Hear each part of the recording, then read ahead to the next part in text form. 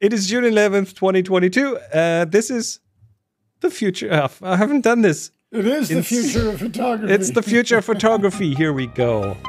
Damn it. The future of photography.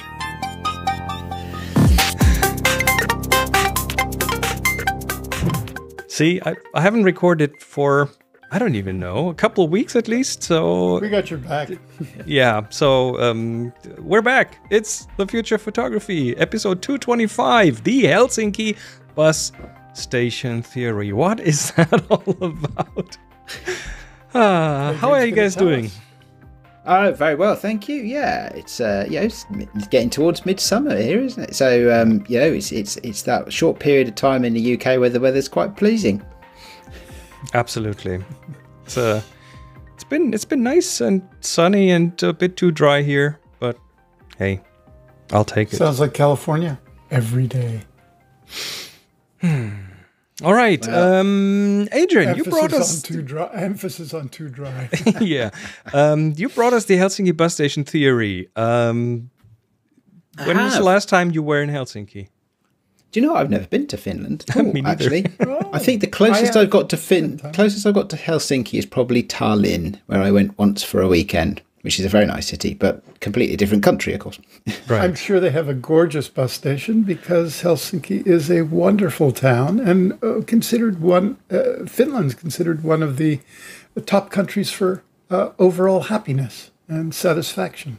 It's an interesting place. I used to consult to Nokia, so I spent some time there in the winter.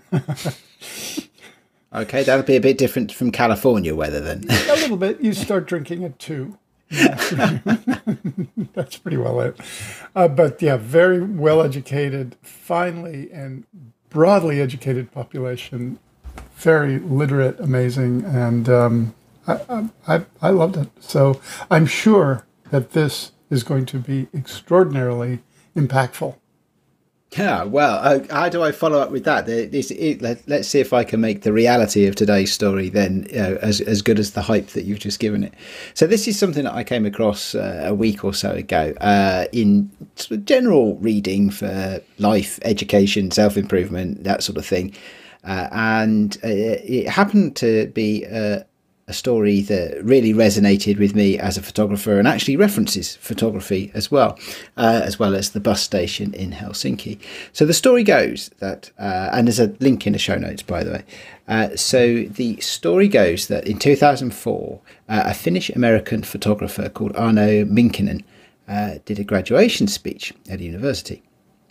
And he suggested that if you, as a photographer, understand the workings of Helsinki bus station, that would change your life. Okay. Yeah. Ready. Yeah? Okay. Change our lives. Change our lives. For the better? Or for the opposite? Yes, for the better. I think it is, as you might expect, it's a bit of a metaphor. Now, as it turns out, Helsinki bus station is quite large, as you might expect for a capital city. But the buses tend to follow pretty much exactly the same route for the first kilometre or 2 or 3 of their journey. And they branch out after that. Now, here's where we get into the metaphor. Because, if you've been a photographer for a couple of years, 1 year, 2 years, 3 years, however long it might be, you might think, okay, well, I've learned a bit about photography. I've made a body of work, and you might choose to take that to somebody who in the world of photography and art, and say, "Hi, have a look at my photos," and they might say, yes, that looks very much like the early work of a famous photographer, or this famous photographer, or that other famous photographer. Happened to the best of us, yeah. Yeah, absolutely. Because of course, especially when you're starting out, your influences will be very clear in the photos that you make, won't they? And this is the point of the story. It's like you're on a bus from Helsinki bus station. For the first part of your journey as a photographer, you will probably be making work that is heavily influenced, possibly even somewhat derivative, and you might be following the same bus routes as other famous photographers that you are enjoying the work of. Now, the trick is, and this is a short story, Because he just says, right, the secret to all of this from Arno Minkinen is just stay on the bus. Because the longer you stay on the bus, the further it will go. It will start to diverge its route from other buses, and it will start to go somewhere interesting and possibly a little bit different and maybe even original or unique. And this is where the metaphor comes, you see, because as photographers, the message of staying on the bus is keep plugging away at it. You know, you will be a lot like other photographers maybe early in your journey, and you've got to keep pushing and keep finding yourself. And that's the story. That's the metaphor for the Helsinki bus station. And the lesson to be learned for all of us is just keep going. You know, stay on the bus, keep working at your photography, and then something original and something that is actually about you will happen at some point in time. Is this like saying the old, or it's basically the answer to the old question, excuse me, sir, how do I get to Carnegie Hall? Practice, practice, practice. I mean, if you really simplify this metaphor, then yeah, I guess that's it. Don't give up. That's right. But also don't let the others kind of convince you that what you're doing is not special or not unique. Haters gotta hate. Oh, there is that, definitely. But I think, yeah, I think this is a positive story, right? So the three of us obviously have, very different experiences and very different journeys in the world of photography. I have the absolute luxury of it being just a hobby that I can dabble, I can dip in here, I can dip in there. But ultimately, I don't have the upside of that is I can do whatever I like whenever I like. The downside of that is that maybe I'm not pushing as hard as I could do. The thing is that the story says it's very tempting to get off the bus at the point that you find that you're being a bit derivative or a bit too heavily influenced by others. The metaphor is you jump off the bus in disappointment, you get a cab back to the bus station and go on another bus. But of course, that follows exactly the same route because all the buses follow the same route out of the bus station. So, the thing is, the trick to it is to stay on the bus and actually go somewhere that's different rather than travelling the same old loops over and over and over again. Yeah. Can you make a direct kind of linkage between using photography or any number of creative practices as a practice? In other words, those who are into meditation, it's the simplicity and focus, even though you're apparently doing the same thing or lack of the same thing, it brings you to a deeper level of understanding. And I do think that if you look at your photography or one's photography as a practice of experiencing the world, of seeing the world, of looking for something different, and just staying in that practice, that you'll see your world open up. And then it's a question of balancing your intention with how much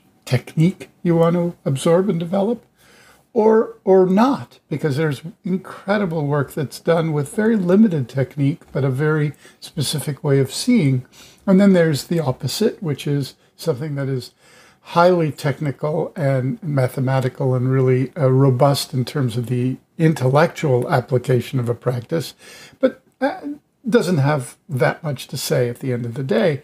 Obviously, we try to achieve a synthesis of both, where our practice and our technique kind of come together.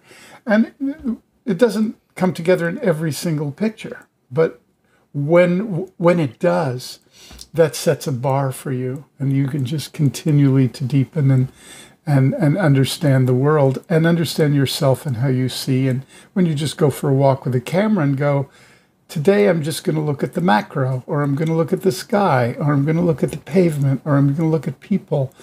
You could follow the same route day in, day out. When we were locked down, and I'm kind of very happy that photography is such a really broad field of so many disciplines and so many things, because I do get bored easily. So If it wasn't for photography having so much to offer there's a very technical component, there's a very creative component, there are all the different facets that you can approach that and angles that you can approach that from.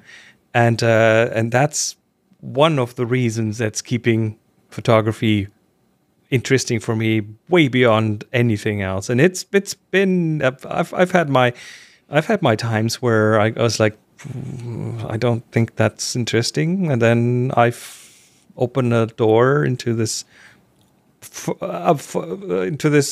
before not known area, and it opens up an entire new building, you know. And it's I find that amazing about photography.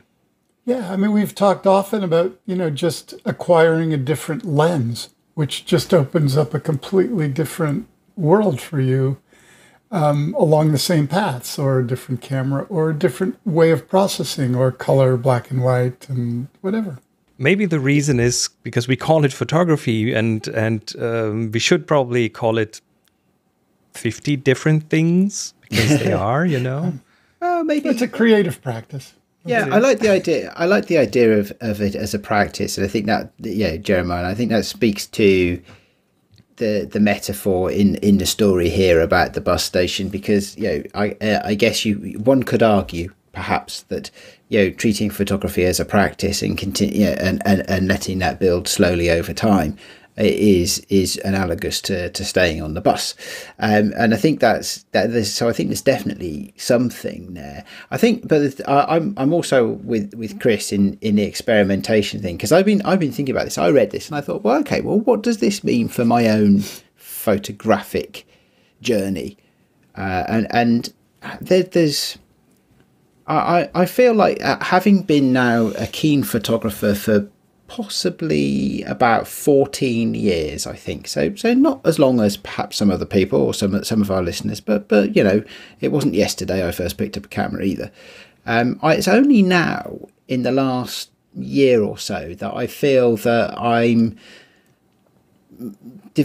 not developing my own style as such, but that I'm starting to feel internally in tune with the kind of images I like to take and make. You know, I've done all sorts of things over those 14 years and had loads and loads of fun doing them. And some of them have stuck with me, and some of them I've tried once or twice and then thought, that's not really my thing.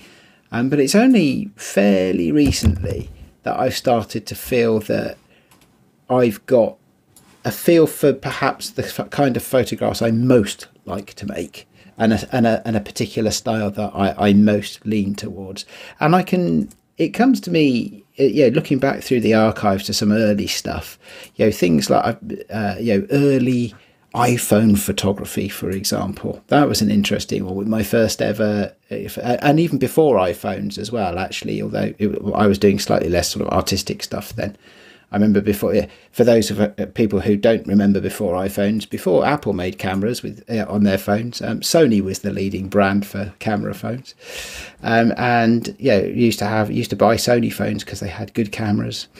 But it's So I think for me, I finally, after 14 years, I've probably cycled back to that bus station several times. It's interesting, Adrian, that you chose this. This week as a subject, because something extraordinary kind of fell into my lap, which was, really directly connected to this subject. I was contacted by a printmaking studio called Open Studio. And it's a place where I really first came into my own experience of printmaking, as etching and lithography and experimental work with photography, as I've always been interested in the kind of the blending of new and old technologies, whether it's kind of, digital into the real world, or, as digital, creation and then manifest in a kind of real world sculpture, or traditional photography printed extraordinarily, anyway, the fusion of traditional and new medium. And what they contacted me and said, we are re-archiving all our collection, and we just wanted to send you work that you made, in the mid-70s, 1974, 1973. Okay, wow. Really at the dawn of my work as an artist. And so they sent me some images, just to, yes. I put 2 images up on Instagram yesterday. One made in 1974, which is an etching that was a fusion of a photographic plate on a traditional etching medium and bathed in acid and then hand printed on gravure paper, etc. And work that I had done this year, a rock study. So almost 48 years later. And there is a direct link. You can see the images. Wow, it's really? The last 2. I have no idea how to put it up on our site. I missed that lesson. Translating. So that's a fascinating thing, because I just to reciprocate some of the stuff that I mentioned earlier, iPhone photos. There's a couple of collections, small bodies of work, maybe sort of 20, 30 images each, that I made over 10 years ago, which is almost the length of my photography career or experience, and I can definitely see links in the stuff I'm doing right now back to that time. But I've also done lots and lots of other stuff along the way, and so it's I think there is definitely some this element of practice, photography as a practice of just doing it, keep going, perhaps even when you're less inspired, and then bring something through. But Chris, I have a question for you, if I may, because I know that you have fingers in a lot of photography pies, right? There's all sorts of photography that you enjoy and that you've worked with.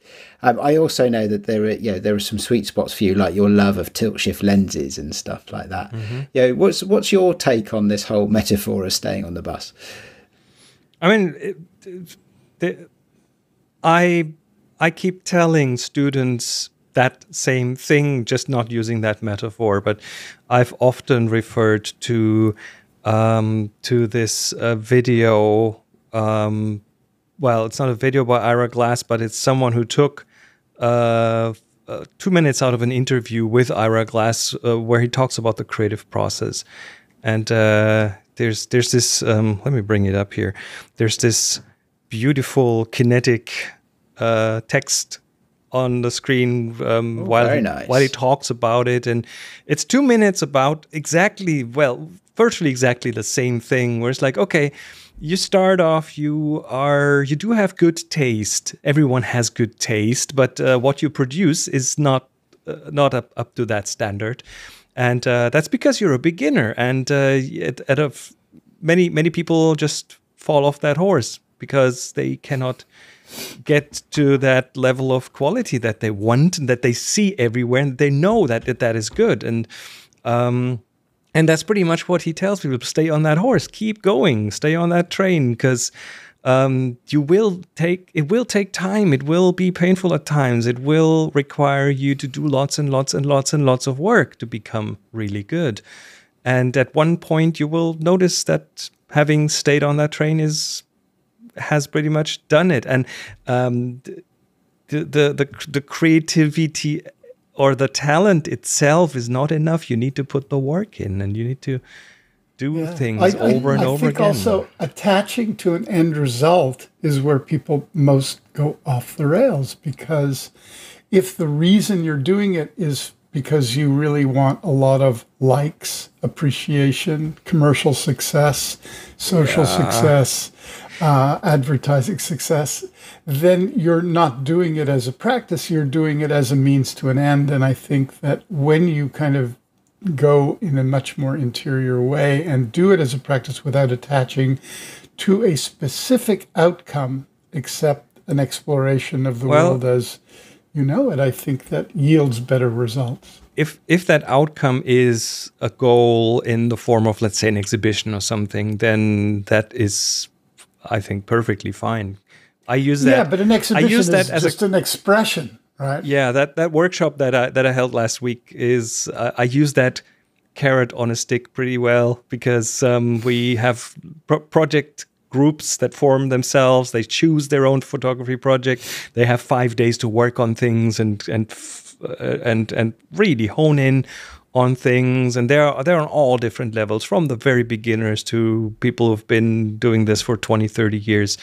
And then the last day, the Friday night, that's where we do a big kind of an exhibition presentation, and there's every group has like 5 to 10 minutes to show off their work, and they typically do that on a big screen in form of a video or something, or some make a proper exhibition, like they print photos, they put them up on a wall, and most of them are not used to that, but that goal, having that be a goal to shoot for, and putting a little bit of, I'd say, competition and pressure on this way is wonderful for people, because they have that driving force that's always in their neck, but in a good way, because they know that they will end up enjoying the process. I would argue that an exhibition is different. It's really just another form of communication with the community, an outreach.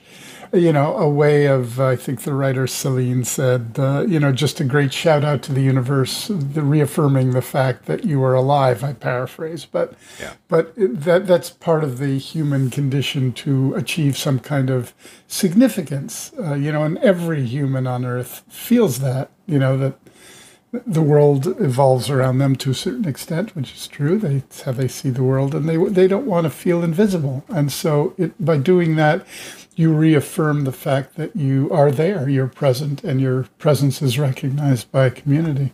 And it helps you be maybe, better. Being visible helps you, being noticed helps you, gives others the opportunity to be interested and get in contact. And this is a self-propelling kind of thing. I think, community is essential, I think, in the world of creativity. Personally, I think if you just bury yourself in a basement, do your work for 50 years, and pass away, and all the stuff gets trashed. Vivian Maier.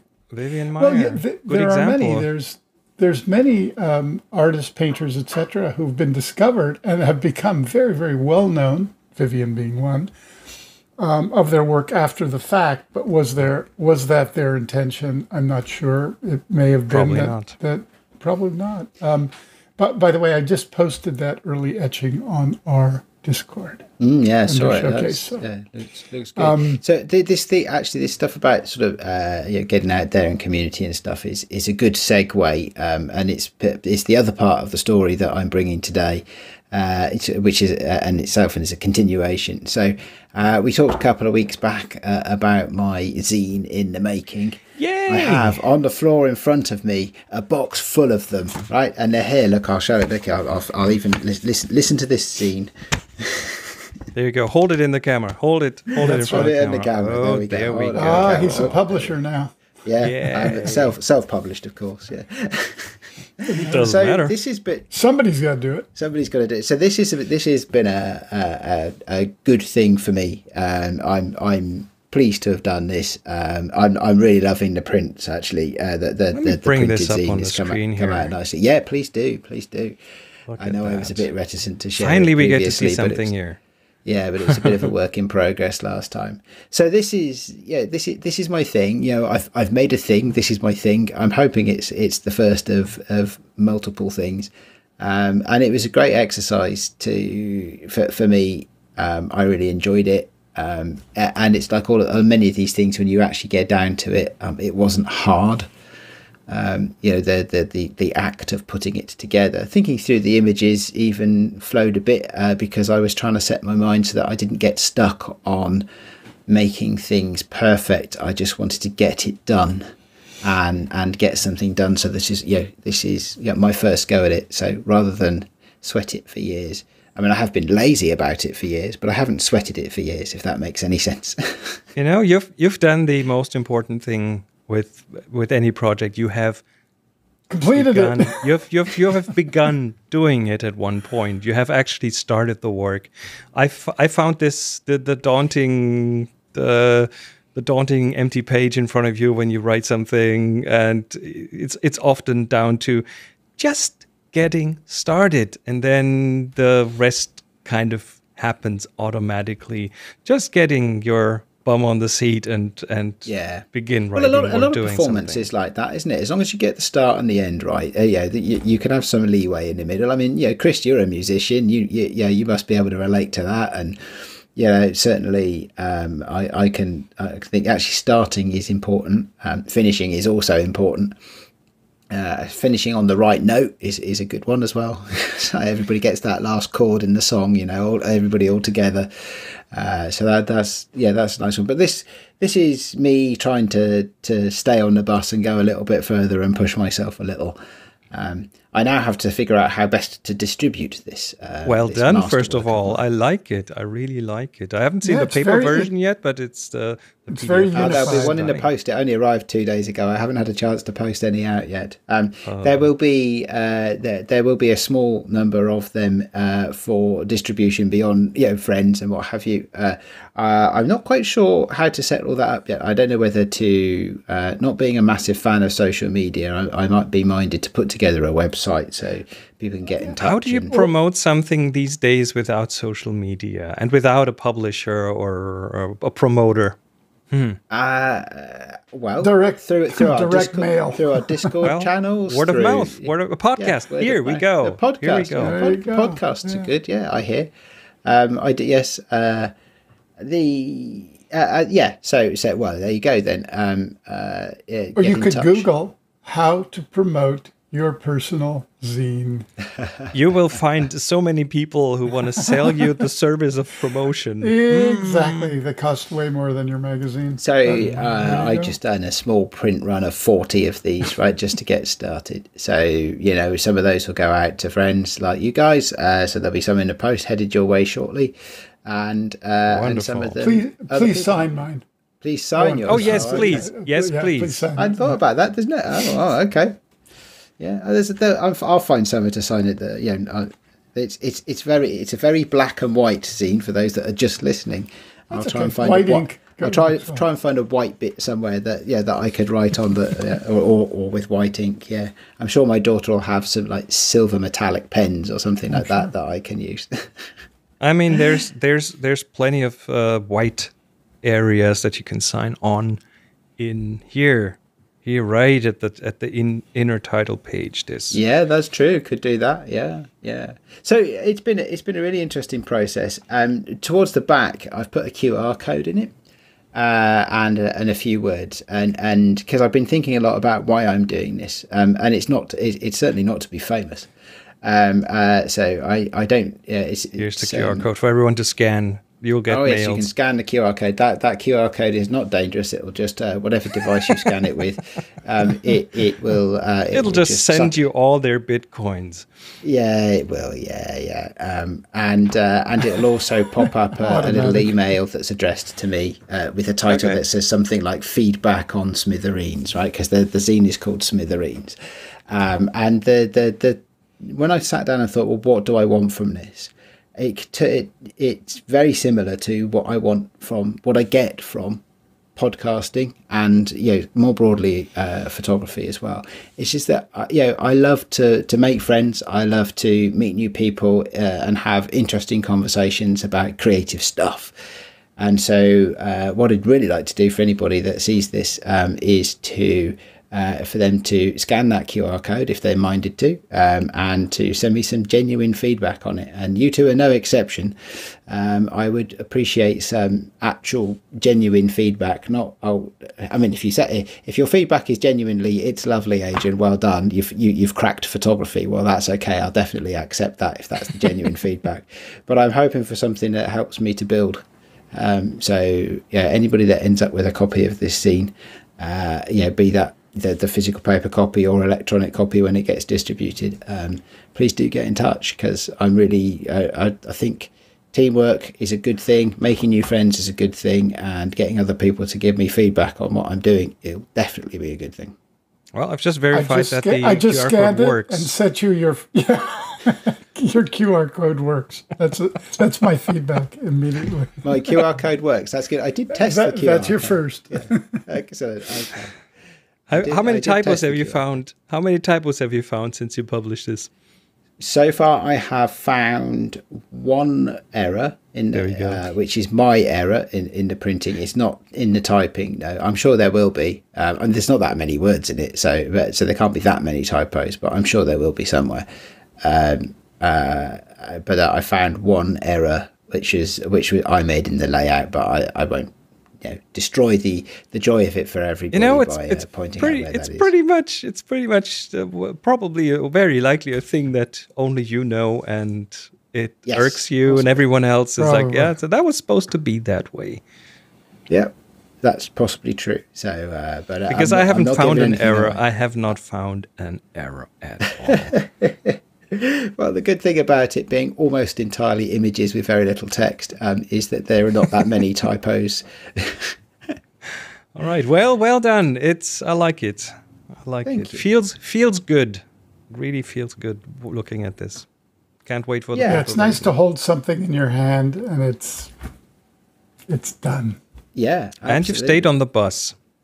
I have, and I will travel further and see where it takes me as well. So, interesting times. All right. So with that, let us continue on to our picks of the week. And of course, Adrian, yours is the first one. Yeah, okay. Well, this is just a bit of a shout out, really. The company I use to print this scene is called Mixam. A lot of my photographic friends in the UK use this company, and I found that their service was great. Great in the sense that it was absolutely seamless, barely touched the sides. It's I had a question about layouts and things before I started doing the layout, and I emailed them in, and they emailed me back very promptly. The ordering process was very slick. I even got a lovely email saying, "Oh, we're really sorry, but your delivery is going to be 1 day later than originally estimated." Not bad. So if you're in the UK, that would be your recommendation. Absolutely, Not yes. sponsored. Not sponsored. No, not in it. No, just had a good service from them. Very good. Jeremiah, here's yours. Seeing through photographs. This is a course given by the Museum of Modern Art, and it's free. Really, yeah, it's free, and they do this reasonably often. And I haven't done it, but it just caught my eye as being something, since their collection is rather extraordinary. And I think anyone interested in photography, anybody who wants to deepen their understanding of photography through a very, very well respected museum, would be probably well entertained, educated, and appreciative of kind of how we experience photographs and what it means. Very cool. I like this. I like this a lot. And I have I've recently come across someone's personal photography project, which is not necessarily an artistic photography project. He calls it Pi O'Clock, and what he does is every day at 3:14 p.m., which is 3.14 as in pi, as in the number, he takes a photo. And he has a daily alarm set, and he has to take that photo within that minute, whatever he does at that time.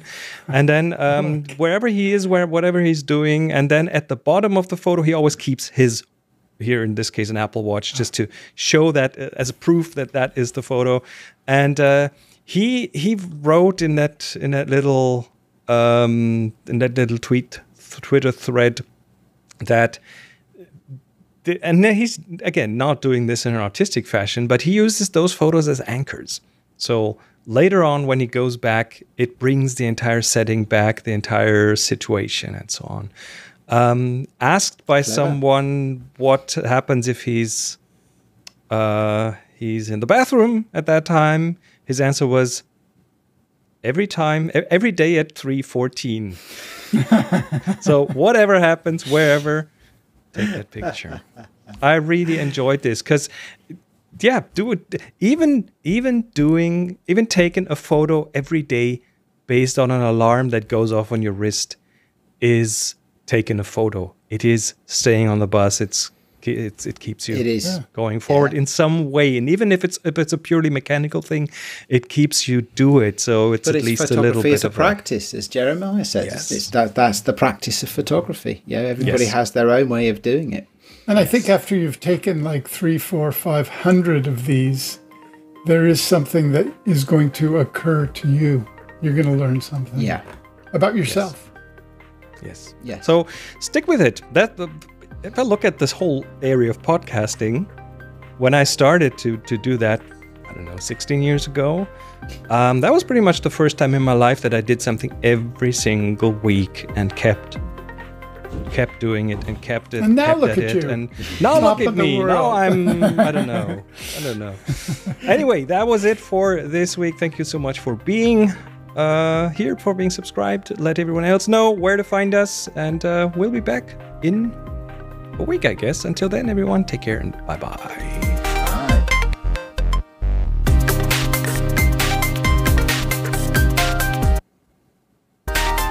You've been listening to The Future of Photography.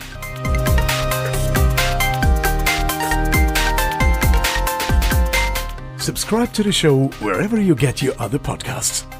Find the show notes and more information at thefutureofphotography.com.